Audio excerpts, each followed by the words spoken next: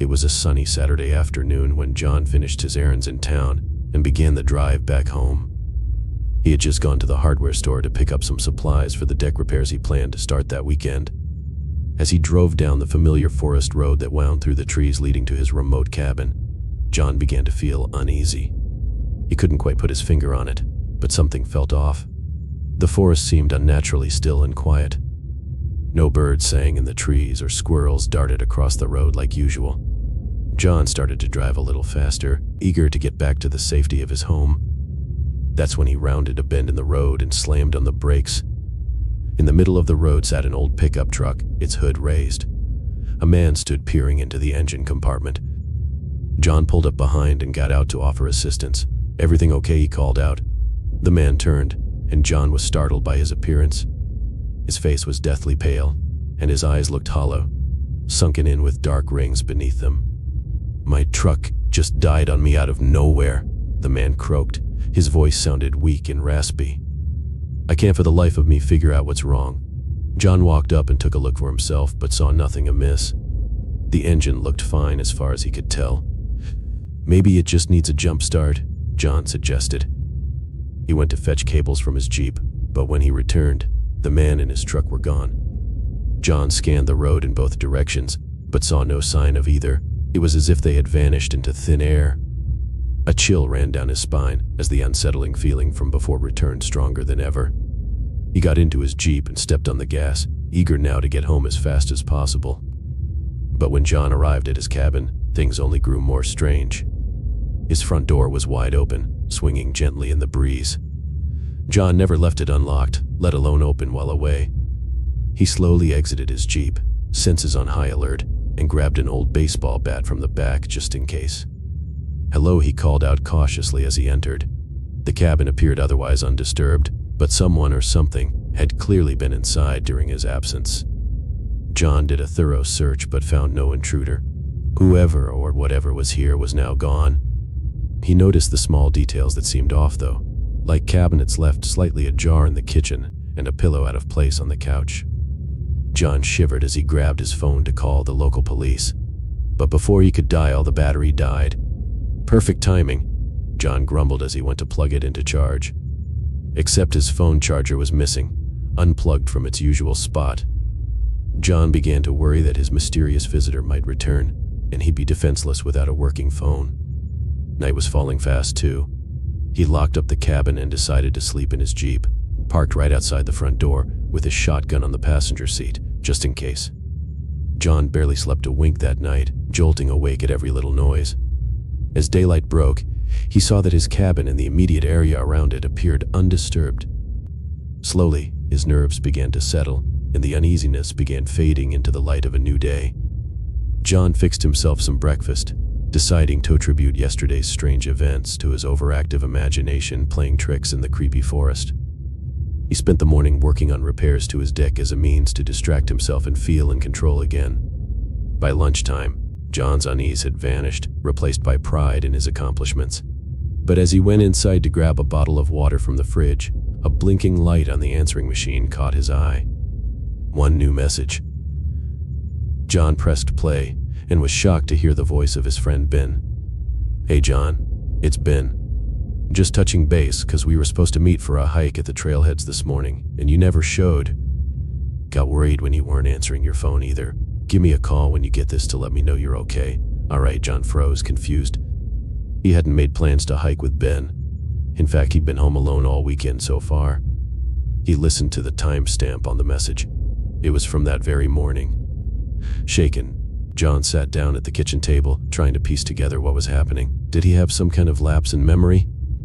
Was that why he didn't recall planning to meet Ben? He pulled out his phone, hoping it had regained enough charge by now to make a call. But the moment John turned it on, he was greeted with a dead battery symbol. "No," he muttered in disbelief. It shouldn't have died that quickly. A feeling of dread began rising in his chest once more, as thoughts of the man by the broken-down truck, the missing phone charger, and that cryptic voicemail swirled in his mind. Someone or something was clearly messing with him, erasing or manipulating events. But to what end? John decided he needed help and fast. He grabbed his shotgun again and raced out the front door, sprinting towards the neighbor's house a mile down the road as fast as he could. When John pounded on their door frantically, George and Martha appeared puzzled to see him so distraught. "Son, what in tarnation's got you all riled up?" George asked as John struggled to catch his breath and explain. But when he recounted the strange events of the past day, George just stared at him like he had lost his mind. As a fiddle. "Are you feeling all right? You were just here yesterday evening and seemed fine as a fiddle. Didn't say nothing about no strange visitors." A sick feeling twisted John's stomach into knots. He knew George was telling the truth. The old farmer wouldn't lie or play games with him. But somehow, the neighbor didn't recall the same things John was experiencing. Maybe he really was losing his mind after all. Martha saw the panic in John's eyes and took pity. "Why don't you stay here for a bit? Rest up. I'll fix you some tea to calm your nerves." But John refused, insisting he needed to return home and sort this out for himself. Though frightened, he needed answers. As he hurried back down the trail, peering warily into the ominous shadows of the encroaching forest, John started to doubt everything he thought he knew. Had any of the past events truly occurred? What day even was it anymore by the time his little cabin came into view? John's nerves were shot. He slowly entered, shotgun drawn, ready to confront whatever entity was messing with his reality and his mind.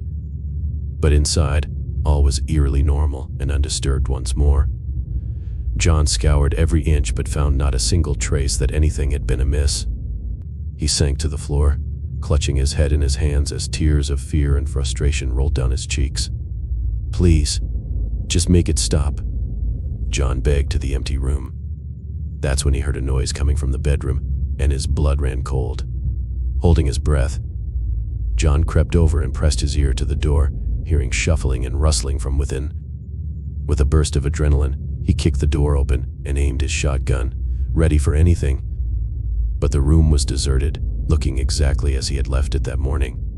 Except on the bed, neatly folded, sat a stack of clothes that were definitely not his. John walked over slowly and unfolded the top layer. It was a plaid flannel shirt, far too big for his frame. As he held it up, a photo fell out of the pocket and fluttered to the floor.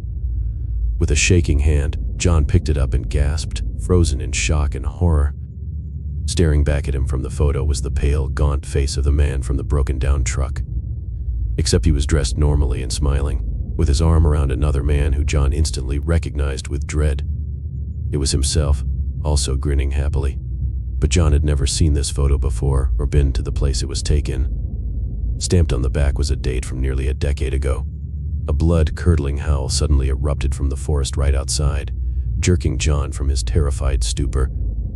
He bolted from the cabin and scrambled back into his jeep, refusing to look back even once as he stomped the gas and fishtailed furiously down the winding forest road, praying to escape this nightmarish place for good. When John burst through the front door of George and Martha's house, nearly collapsed from exhaustion and panic, their shocked expressions told him all he needed to know. "It's still happening, ain't it, boy?" George said grimly. John could only nod weakly. "Best you get comfortable then. Looks like you're stuck in this loop with that thing until it decides to let you go. If it ever does." John broke down sobbing as Martha held him, but they both knew the kind old farmer spoke the awful truth. Who or what was tormenting John in these woods, and to what end he may never find the answers. All John could do was pray it didn't